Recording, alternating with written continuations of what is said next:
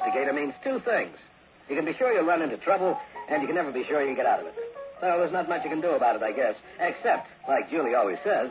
Walk softly, Peter Troy.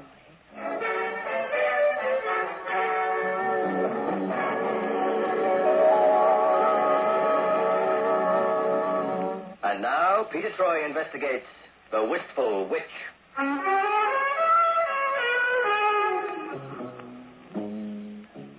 Julie, the gal with the warning, plays the role of secretary, coffee maker, and general all-round girl Friday in my office. And you'll meet her again. But right now, I want to introduce you to a very gifted woman. And just to keep the record straight, a very beautiful one, too. Tall and slim, with golden hair, the color of the sun shining on Lake Superior. The Canadian half, of course. Yes, Gilda's a dream. And when she dances, Margot Fontaine, Moira Shearer, and Anna Pavlova become mere shadows. Okay, so I'm no highbrow.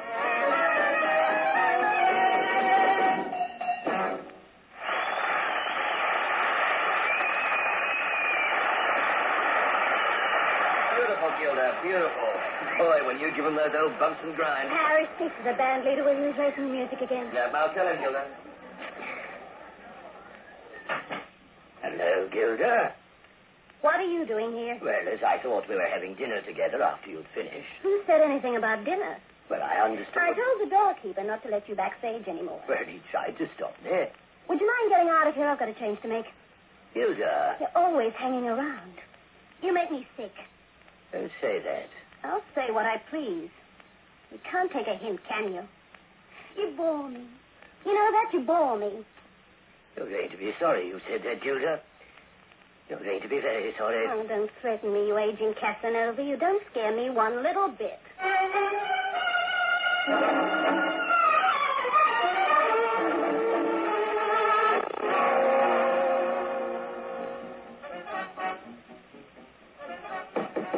Go on, Gilda, you're on. That's your cue music. Gilda, what's the matter? Oh, Gilda, for Pete's sake.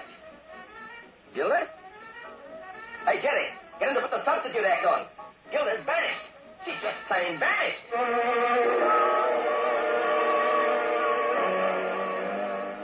Gilda Gourdet, exotic dancer supreme, is not the wistful witch referred to in the title of this saga.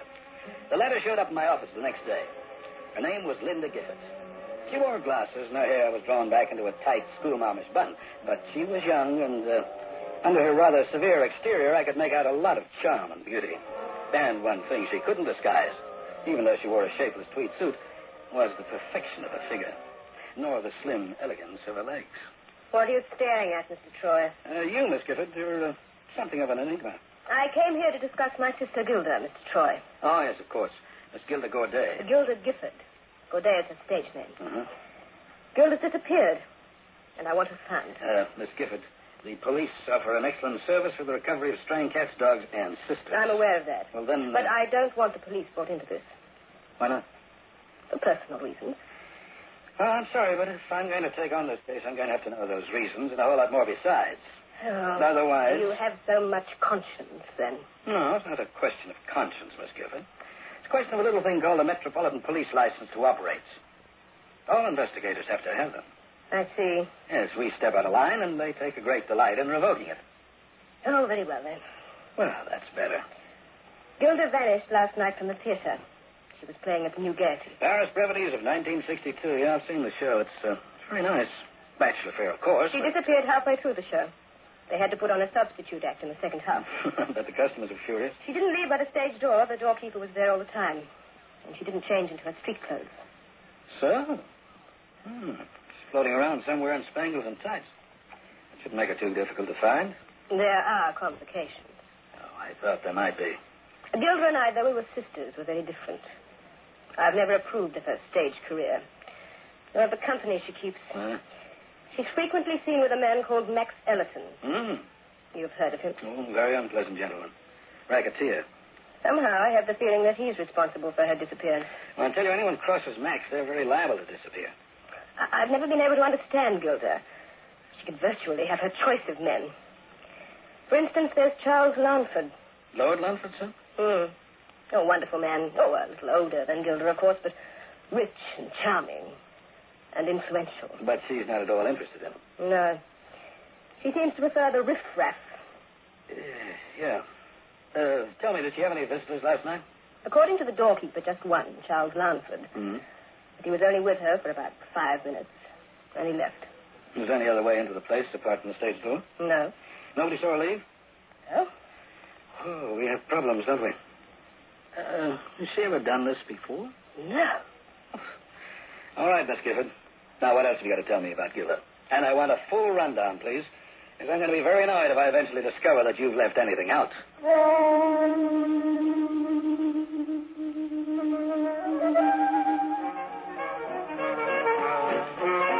Yes. Well, she's left me in the very devil of a pickle, Mr. Troy. Running out in the middle of a show like that. There's been no sight nor sound of her since? Nothing. And she has a contract here. Has the policeman informed you? Well, no. Why not? Well, she's only been missing for 24 hours. Look, a valuable star disappears. You don't even tell the cop on the beat about it? We had instructions not to. Who from? Miss Gifford. Oh, I see. Well, she's her sister. Can I have a look at Gilda's dressing room? Certainly. It's right behind you. Has it been touched? Not to the best of my knowledge, Mr. Troy. Oh. Hello there. Who are you? I could ask you the same question. Troy. Peter Troy. One of Gilda's boyfriends? No such luck. Private investigator. Oh. I didn't catch your name. Patsy Colligan. Third from the left and second row of the course. Oh, yes, indeed. A lady with the lovely knees. Nice of you to notice. Are you using this dressing room, Patsy? No. Oh. You looking for something? I lent Gilda some makeup. And you came to get it back? Yes. Well, the looks of things, you didn't find it. You gave the place a pretty thorough going over, then. I've run out and the stuff costs money. Money? Patsy, I guess £5 would buy an awful lot of makeup, huh? Now, wait a minute, Mr. Troy. £5, all you have to do to earn it is to do a little talking. About what? About Gilda. Oh, And Charles Langford and Max Ellerton. Oh. Not interested? £5. 6. Oh, we're living in an era of fast inflation. Gilda was in trouble. What sort of trouble? Police trouble. Well, go on. That's all. Not much value for £6, Patsy. Well, maybe it wasn't police trouble. Look, I don't know, Mr. Troy. Oh, come now. You're not trying, Patsy. Now, I feel sure... Max! Patsy, that tongue of yours is going to get you into a whole lot of strife. I didn't tell him anything. You said Gilda was in trouble. I was stringing him along, playing for time. Is he dead? Probably. Did you find it? No. Look, I searched everywhere, Max. Let's get out of here. They'll have heard the shot and... Not with all that racket going on out there. But someone must know he's here and they'll... Troy! Oh, Max. Come on. Follow me. This way.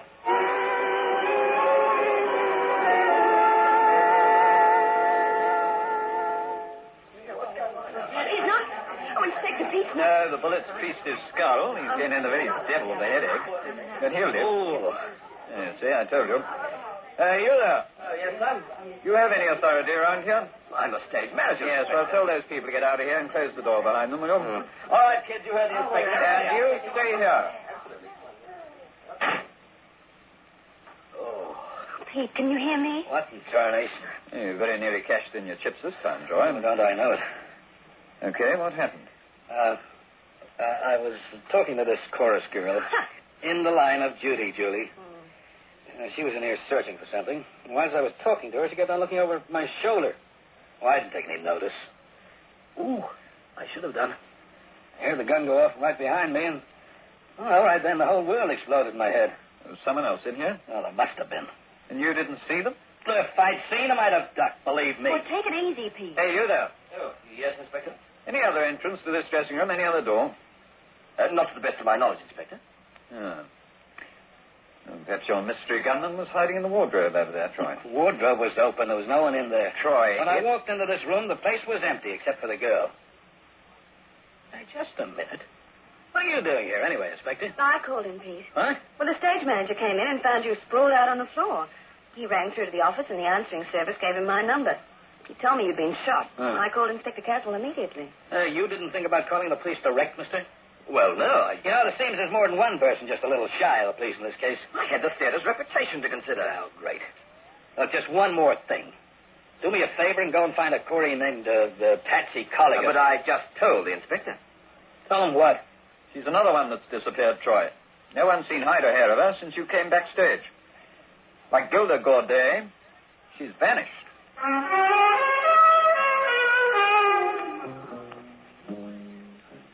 Two missing showgirls, a bullet that came within a millimeter of putting my lights out, and a wistful-looking woman who wore tweeds and sensible shoes. These were the main ingredients of this crazy case to date. Plus, of course, the puzzle of how that gunman got into the dressing room in the first place. Julie and Inspector Caswell had arrived on the scene just about the time I was coming to. The inspector gave me that old-fashioned look when I told him that there was only Patsy Colligan in the dressing room when I entered. But he decided to humor me. He left the dressing room, went with the stage manager to the telephone to call some specialists from Scotland Yard to search the place. Pete, maybe the bullet came through the window. The gun was fired in this room, and from right behind me. But how could Look, that help be? me get on the feet, Julie. I want to give this place a quick once-over before Caswell gets back with his boys. Ooh, my head. Well, I think you should go home and rest. Later. I don't like puzzles, honey bun, and this is a Lulu. Well, the police will Now, find that it. gunman had to get into the room from somewhere behind me. I was standing about here. Patsy was right in front of me. Now, let's have a look around. Now, the wardrobe. Empty. The door was open. Hey, that basket over there in the corner. That's big enough for a man to hide in, wouldn't you say? Oh, Pete, maybe he was hiding in there, but no one saw him or the girl leave this dressing room. You're right. Hey, wait a minute. Now, that's interesting. Oh, what's it? Now, look, clearing down there. Green spangle. Yeah. And Patsy Colligan was wearing a costume covered in green spangle. Oh, listen, Pete. If she got in there with the gunman, it'd be a bit of a tight squeeze, wouldn't it? Maybe. There's something cockeyed here. Now, just supposing this basket had a false bottom, honey bun. Here we are. See what I mean? A trapdoor. Well, of course it's the only answer. I was a dope not to think about it before. It's a variety theater. Well, you know, disappearing acts and all that. Oh, Pete, you're not going down there. I'm just going to have a look-see. Oh, well, I'm coming too. Oh, wait a minute. Oh, all right. Take it carefully. Uh-huh. Now, you stay close. There's very little light down here. Oh, don't worry about that. Also use these passages as emergency fire exits from the stage. In the old days, you had to have them to conform with fire regulations. It's eerie, isn't it? Sure is. And let's get some light in the subject. Yeah. That's better. Oh, Pete, there's a switch over on that wall beside you. I'll do that again. Oh, I hate this place. Oh, there we are. Oh! What the? There's the corner. A body. There we are, honey bun. Oh. Pete, where's it? Third from the left, second row of the chorus. Patsy Colligan.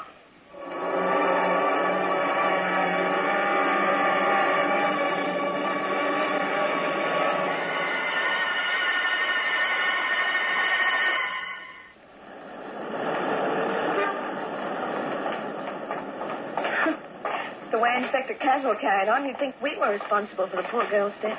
He always did have a nasty, suspicious mind. Well, what happens now, Pete? Right this very minute? We wait, honey bun. For what? You mean for who? I want to have a chat to that stage manager. What's his name? Oh, Keaton. Yeah. Should be out in a minute. You think he knows something? He knows more than he's told us or the police.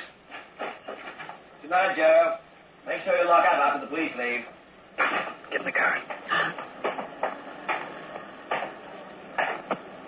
Keaton, get into the car. Oh, now, wait a minute. Do as you're told. I'm not a policeman, Keaton. I don't have to be careful how I treat suspects. Suspects? Come on, in the back seat. Yeah. All right, Julie. Drive around the block a couple of times. I protest. Now, listen, Buster. I got a splitting headache and my temper's a little frayed, to say the least. You're going to do some talking. You're not going to stop till I've heard enough. Look, I told the police everything I know. No, you didn't. But, Mr. You're the stage manager of that theater, right? You know the place inside out. You know about that trap door, the entrance to it through the wicker basket. There was no mystery to you how Gilda disappeared. Well, You've known all about the vanishing gunman, too. But you kept your mouth shut. Oh, I want to know why. And And I tell you, if I don't get my answers, Keaton, I'm going to tell Julie to step on the accelerator, and then when the speedometer reaches around about 50, I'm going to open this door and kick you out. Now, you talk. Well, all right. Well, the whole business is a mess, and I don't know all the answers. Well, do your best. Well, yes, I did know about that trapdoor, but I didn't dare tell the police. You see, Max Ellerton's mixed up in all this. Well, keep going. You haven't told me anything I don't know yet. Patsy Colligan used to be his girlfriend. What about Gilda Corday? Oh, yes, it was before Gilda came onto the scene. But the whole trouble was, well, Gilda's married. Married? To whom? Charles Lanford. Huh? Well, that's right. It's a very closely guarded secret. Max Ellerton know about this? Yes. Didn't seem to worry him. But then the marriage seemed to go on the rocks. Gilda's a volatile girl, and Lanford's a bit of an old stick in the mud. Why was there all this secrecy about the marriage? Because of Lord Lanford. He threatened to cut Charles out of his will if he married Gilda. He didn't approve of showgirls. Slowly but surely, things are beginning to add up. Anyway, Gilda left orders with the stage doorkeeper not to let Charles in. And for some reason, that made Max Ellerton angry. Lord Lansford's dead now, isn't he? He died last week. His son inherited the Lanford fortune. Have you got any idea what Patsy was looking for in Gilda's dressing room this evening? I don't know. But I could hazard a guess. I'd say it was Gilda's marriage line. What, she knew Gilda was married, too? Yes. And she was really sore at being dissed by Max. Now, if she could have got those marriage lines... She could use them as a lever to pry Max away from Gilda. Yeah, something like that. Tell me, where does Max Ellerton hang out, Keaton? What?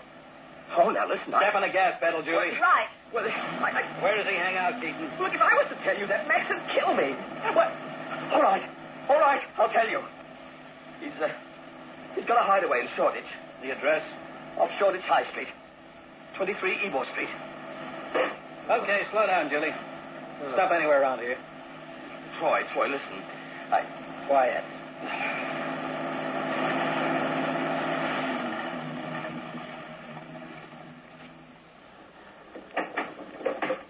Okay, out. Come on, out. All right. But Troy, don't tell Max I gave out his address. For the love of mercy, don't tell him. Where's you now, Pete? To 23 Ebor Street, Shoreditch.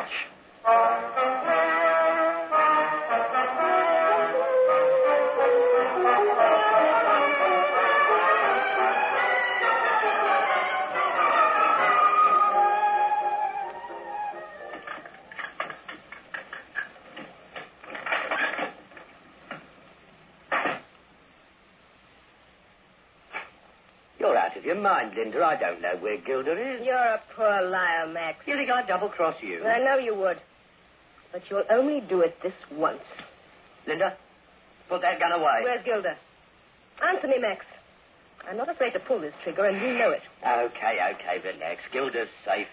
She's at my place in Maidstone. Took her there the night before last. Why? Because she was backing out of the deal, Linda, that's why. She was married to Lanford. Oh, yes, but that wasn't going to last much longer.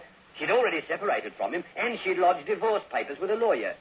She wasn't going to go through with it. Oh, the little fool.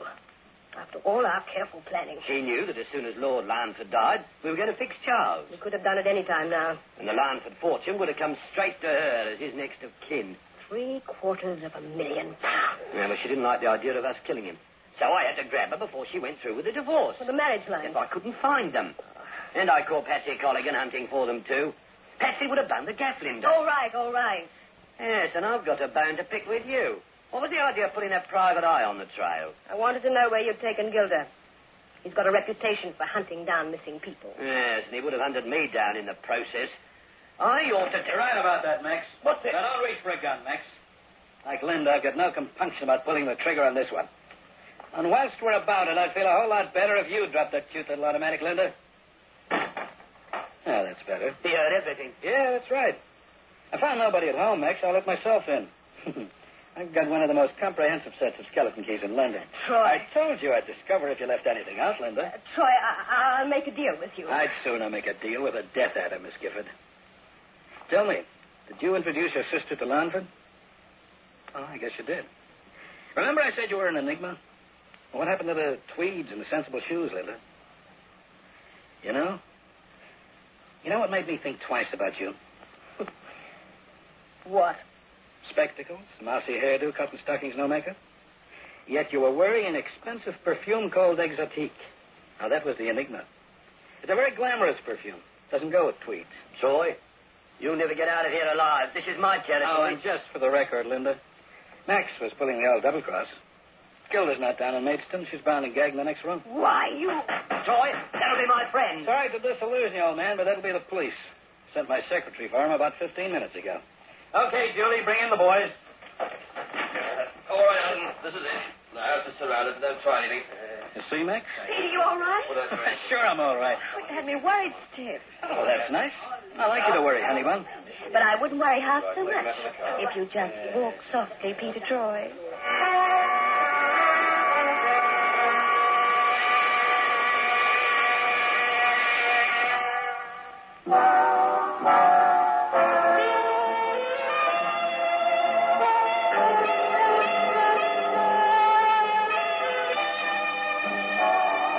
Relatively simple when brought down to its bare essentials. Linda Gifford introduced her sister to Charles Lawnford, heir to the Lawnford fortune. And the permit fell for Gilda hook, line, and sinker, as Linda knew he would. And that made Gilda next in line for the Lawnford thousands, once the old man died, which he did of natural causes. As for Charles, he was marked down for murder, and that's why Linda called in a thug like Max Ellerton. He would have been the one to plan Charles' sudden demise. But then Gilda got a fit of conscience, and Max tried to double-cross. Linda got worried and called me in. But all I was supposed to do was to locate Gilda, nothing more. However, when you buy service from the Troy agency, we got a whole hog. I won't forget Linda. She had a wistful smile, but cold, cold eyes, as I remember.